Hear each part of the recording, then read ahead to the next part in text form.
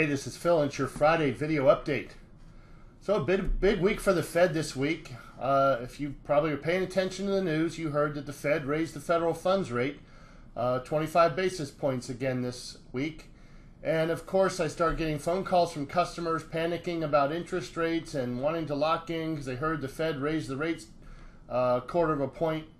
And as I've said in the past, but it bears saying again, typically when the Fed raises rates, it helps mortgage interest rates because it's the Fed fighting inflation, and inflation is what raises interest rates.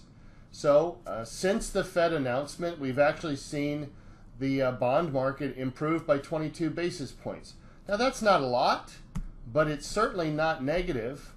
And looking at the charts, I kind of feel like, we're still kind of here in a very narrow trading range with not a lot of movement in either direction right now. So certainly not a time to panic.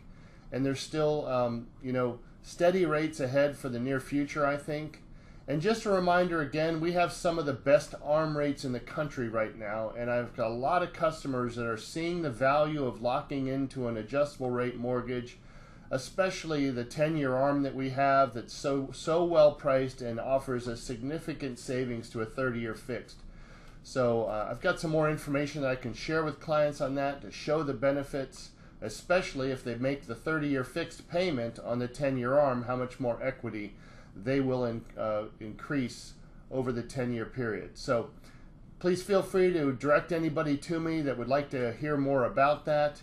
Other than that, look, this weekend's Father's Day, so I hope those of you who have husbands that are fathers, make sure you say thanks and share a good day with them, and make sure everybody that you call your dad and say thank you. So have a great day, have a great weekend. Thanks for listening, and I'll talk to you next week.